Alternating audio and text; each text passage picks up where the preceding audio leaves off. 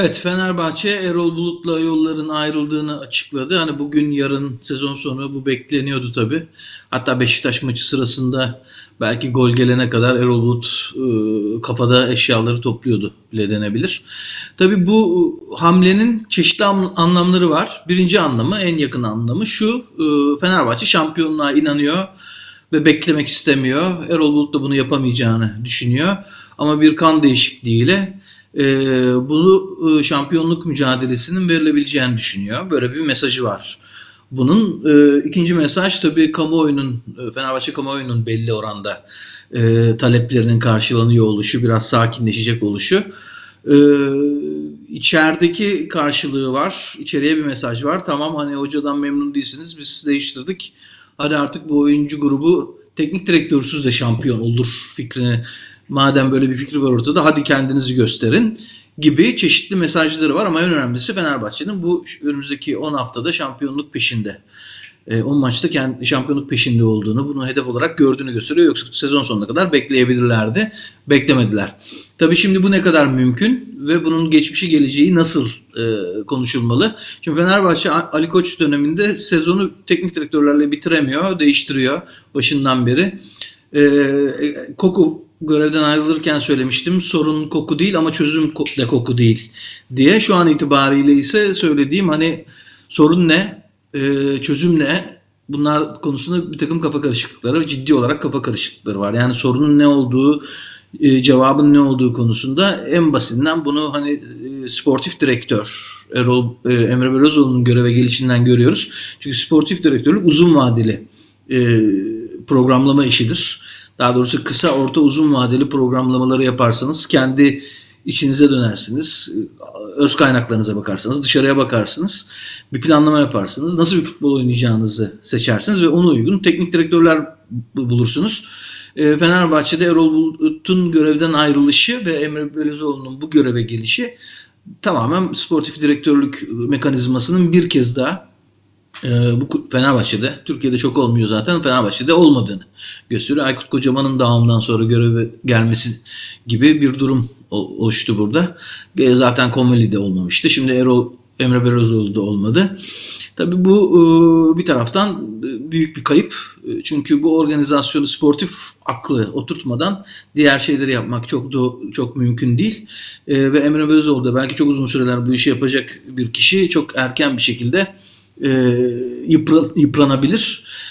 Yıpranmazsa da, başarılı olursa da teknik direktör olarak başarılı olacak. Ama Fenerbahçe'nin yine bir futbol aklı, bir futbol organizasyonu, daha doğrusu Ali Koç'un benim neyin peşinde olduğumu bilmiyorsunuz, benim hayallerimi anlamıyorsunuz dediği kavramın tamamen reddedilmesi anlamına gelecek. Bunun kötü sonuçları, tabii kötü sonuçlar doğuracak bunlar. Fenerbahçe'de ne olabilir peki? Saha içinde ne olabilir?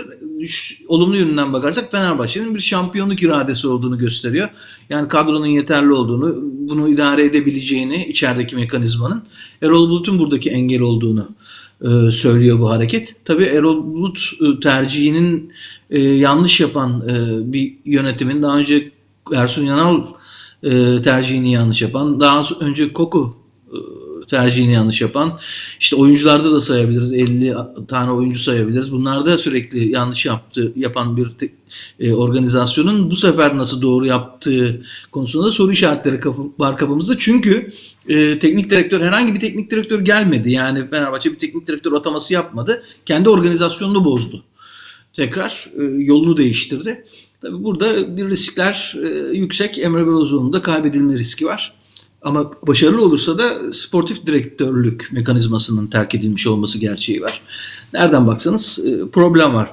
Şimdi Fenerbahçe'nin sezon başında da söylemiştim. Bu çok stresli bir kadro bu. Çok gergin bir kadro. Bu gerginliği yönetemiyorlar. Ve dolayısıyla burada, ama çok bir taraftan da enerjisi çok yüksek bir kadro. Ben Fenerbahçe'nin bu enerjiden müthiş işler çıkarabileceğini ama bir Çernobil felaketinin de meydana gelebileceğini söylemiştim. Erol Bulut esasında sezon başına kötü girmedi. Bir takım problemler vardı. Bu problemleri çözebilirdi. Bir yöntem bulmuş gibi duruyordu ama problemler azalacağına büyüdü, kocaman oldu. Birleşince birbirini etkilemeye başladı. Ve biz şöyle bir şey gördük. Ben Fenerbahçe Trabzonspor, yani İlk Trabzonspor maçından bu yana neredeyse oyuncuların yüzünde bir neşe, bir coşku vesaire göremiyorum. Burada bir problem var. Fenerbahçe'nin çok üst düzey oyuncuları var. Kadrosu dengelidir, dengesizdir, o ayrı mevzu. Ama üst düzey oyunculardan çok minimum performanslar alabildi. Fenerbahçe sürekli santrfor transfer ediyor 3 yıldır. Hiçbirisinden fayda sağlayamıyor neredeyse. Geçen sezonun en iyi iki sol beki Fenerbahçe'de. Hiç performans veremiyorlar Caner'in ortaları dışında. Milli takımın ilk iki sağ beki ve geçen senenin en iyi iki sağ beki, Türkiye'deki yerli sağ beki Fenerbahçe'de olmuyor. Salahi çok özel bir oyuncu. Yanına birisini bulamadıkları için orada bir problem çıktı.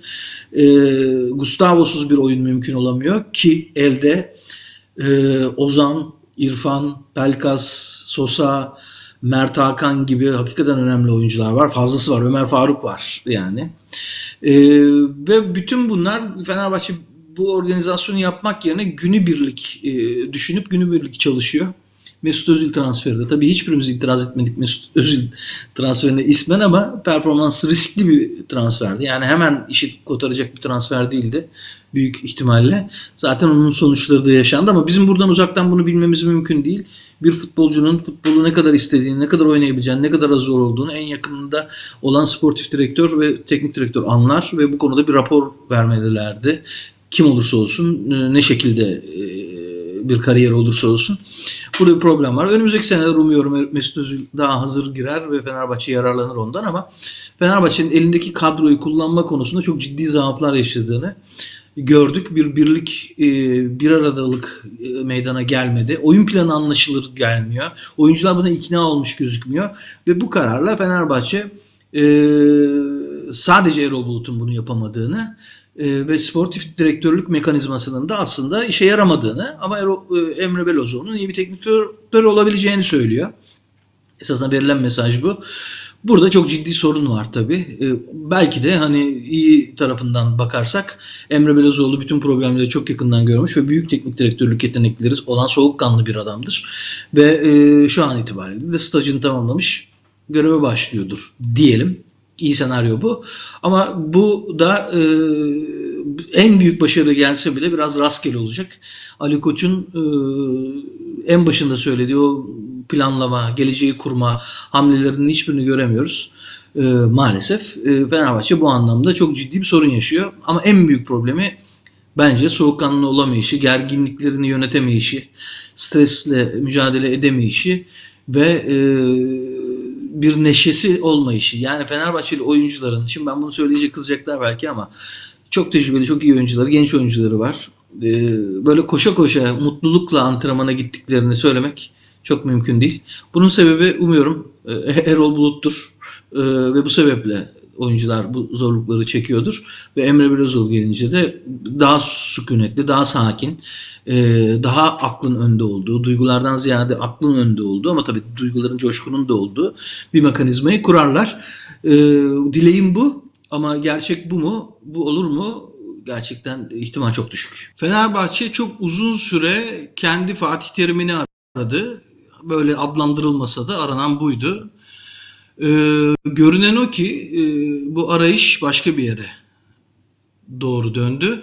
Bu seneki performansından sonra Fenerbahçe kendi Sergen Yalçın'ını arıyor. Emre Belözoğlu ataması biraz bunu anlatıyor gibi. Teknik direktörlük, yani saha içi teknik direktörlük kadar sahanın kenarında hakemler üzerinde, işte konuşmalarında daha kendisini iyi ifade edebilen, daha çok işin içine girebilen ve kariyer olarak da üst düzey, dünyaca tanınan, kalitesi konusunda kimsenin şüphesi olmadığı bir oyuncu olan Emre Belözoğlu'nu bu sene başında sportif direktör olarak göreve getirmişlerdi. Ama zannediyorum böyle bir kariyerin Sergen Yalçın'ın başarılarından sonra Fenerbahçe için de aranan bir model olduğu ortaya çıktı gibi duruyor. Bakalım Emre Belözoğlu bunu yapabilecek mi? Sergen Yalçın'ın başardıklarını başarabilecek mi kısa dönemde?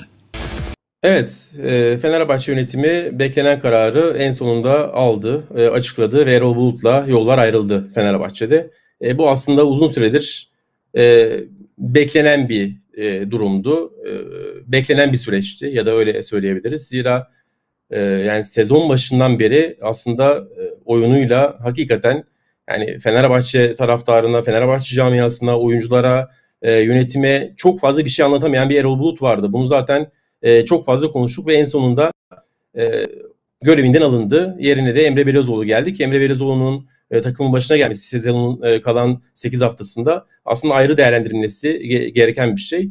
Erol Bulut için de yani 2-3 aydır, hatta yeni yılla beraber bu kararın alınmasını bekleyen ya da bu kararın geleceğini düşünen çok fazla insan vardı ama muhtemelen işte yani bir şekilde Fenerbahçe'nin şampiyonluk mücadelesine devam etmesi, Galatasaray'ın yaşadığı kayıplar, Beşiktaş'ın öne doğru çıkmasına rağmen bir türlü kopup gitmemesi ve farkın kabul edilebilir seviyede kalması, şampiyonluk yarışına devam ettiği için Fenerbahçe yönetimi de muhtemelen bir değişiklik yapmadan Erol Bulut'la o şansı sonuna kadar devam etme yolunda muhtemelen güdüledi. Ama en son Beşiktaş beraberliğiyle beraber ki kazanılması gereken bir maçtı mutlak surette eğer şampiyon olmak isteniyorsa, o beraberlik, oradaki puan kaybı son damla olduğu gibi gözüküyor ki yani oradaki bir puan da oynanan çok iyi olmayan oyunla beraber son dakikalarda geldi ve muhtemelen Fenerbahçe yönetimi de artık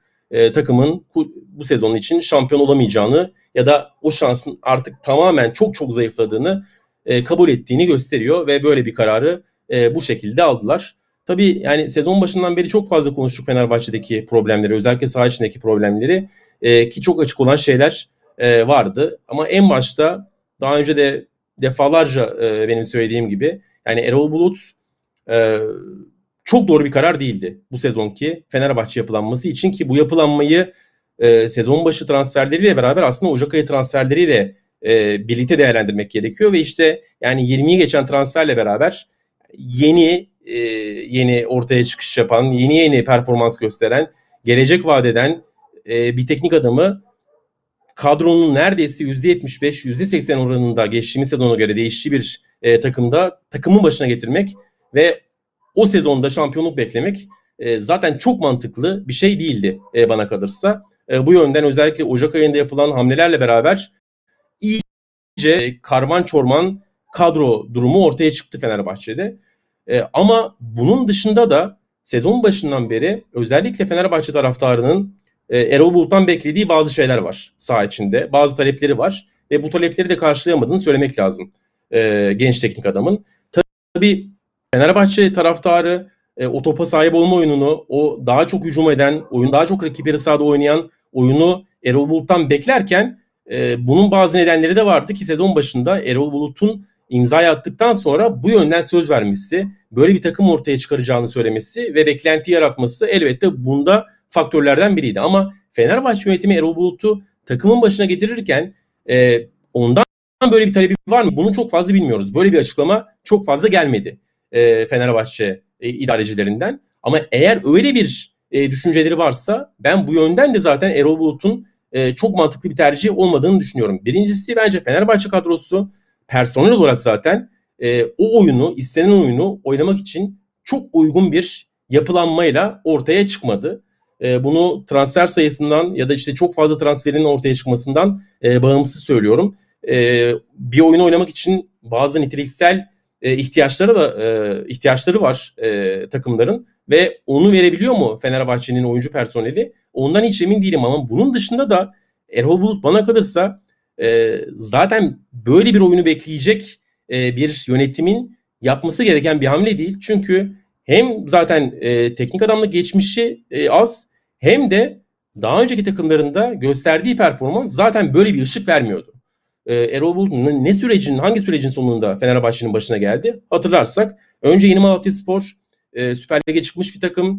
İlk sezonunda beklentilerin çok üzerine çıktı Yeni Malatyaspor'la. İkinci sezon o takımı geliştirdi. Beşinciliğe kadar götürdü ki yine beklentileri çok çok aşan bir performanstı. Ondan sonra Alanyaspor'a geldi. Biraz daha kaliteli bir kadro, biraz daha iyi bir yapı, biraz daha oturaklı bir kulüp yapılanması ve orada da yine gelir gelmez bir önceki sezonda olduğu gibi beşinciliği elde etti ve hakikaten tırnaklarıyla kazıya kazıya en sonunda Fenerbahçe teknik direktörlüğünü aldı. Ama Malatyaspor'a da bakınca o iki sezona, ondan sonra Alanyaspor'a da bakınca Yani o iki takım da bir karşılama oyunu oynuyordu.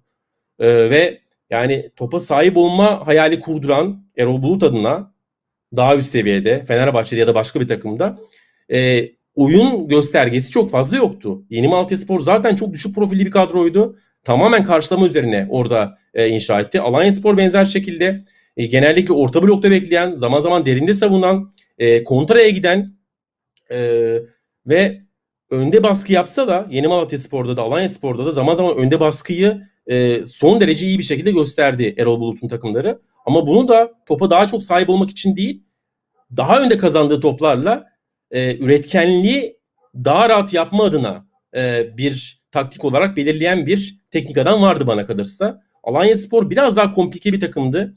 Biraz daha hücumcu gözüküyorlardı. Mesela ligin en çok gol atan takımlarından biriydi ama o da aslen bir karşılama takımıydı ve şunu unutmamak lazım. Yani Alanyaspor'la 5.'liğe giderken Erol Bulut o sezon Alanyaspor'dan daha fazla uzun top kullanan sadece 3 takım vardı Türkiye Süper Ligi'nde. Şimdi oyununu orta blokta karşılaması, işte zaman zaman önde pres, uzun top, uzun toplarda sürekli önde çoğalma ve ikinci topları alıp duran toplarla beraber rakibin üzerine gitme, rakip kalede tehlikeler yaratma çabası içinde olan bir teknik adamın Fenerbahçe'ye gelip biraz problemli bir kadro yapısıyla beraber o oyunu göstermesi de zaten bence çok kolay değildi. Ya da göstermesi isteniyorsa belki daha farklı tercihler sunulmalıydı.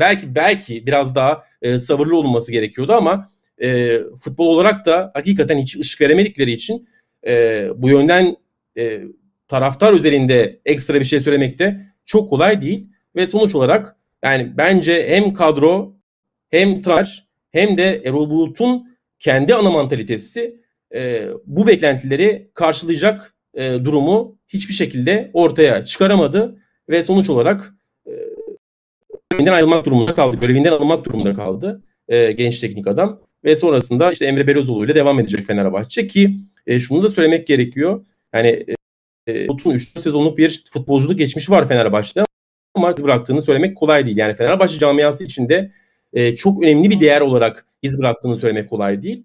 Şimdi üzerinde Emre Belözoğlu gibi bir sportif direktör, yine teknik kadroda Volkan Demir, Fenerbahçe'nin ne olursa olsun son 15 yılına damgasını vurmuş önemli bir figürün olduğu ortamda işi de o anlamda önemli büyük figürlerle çok kolay değildi ve Volkan Demirel'in, Emre Belözoğlu'nun o anlamda da istemsiz belki Erol Bulut üzerinde ekstra baskılar ortaya çıkardığını kabul etmek gerekebilir. Yani bundan sonra Emre Belözoğlu'nun nasıl bir pers göstereceği tabii ki merak konusu. Her zaman için sportif direktörlük görevine başladıktan sonra çok fazla saha içine inmek istemediği söylendi. Ama şu anda kendisini böyle bir ortamda buldu. Belki bu 8 haftada çok iyi şeyler gösterir. Öyle bir şey olursa farklı düşünce çıkar mı? Bilmiyoruz. Ama son olarak şunu söylemek gerekebilir Erol Bulut'la alakalı olarak. Ben biraz aslında onun Fenerbahçe'nin başına gelişini ve onun Fenerbahçe'deki başarısız performansını Niko Kovac'ın Eintracht Frankfurt'tan Bayern Münih'e geçişiyle birlikte benzer dinamikler üzerinden oluştuğunu düşünüyorum. Çünkü Niko Kovac da Frankfurt'ta çok karşılama oyunu içerisinde, çok derinde savunan ve topsuz oyunu zirvede ortaya çıkaran bir teknik adam olarak Bayern'in başına gelmiş ve Bayern'de ondan farklı şeyler göstermesi beklenmişti. Niko Kovac bunu yapamadı. Erol Bulut da Fenerbahçe'de aynı şekilde o yönden başarısız oldu ki Kovac'ın aslında Bayern'e gelişi de bu yönden bağıra bağıra gelen bir başarısızlıktı. Benzer şeyi ben genç hocanın da yaşadığını düşünüyorum. Bundan sonra bir kademe aşağı inmesi gerekecek ve yine Spor gibi, yine Malatyaspor gibi bir takımda kendisini göstererek tekrar kendisini yukarı atması gerekecek. Emre Belözoğlu'nun performansı da tabii ki dediğim gibi bundan sonra en çok merak edilenlerden biri. Ona yeni görevinde başarılar dileyelim ve Fenerbahçe camiasında geçmiş olsun dileyerek sözlerimizi noktalayalım.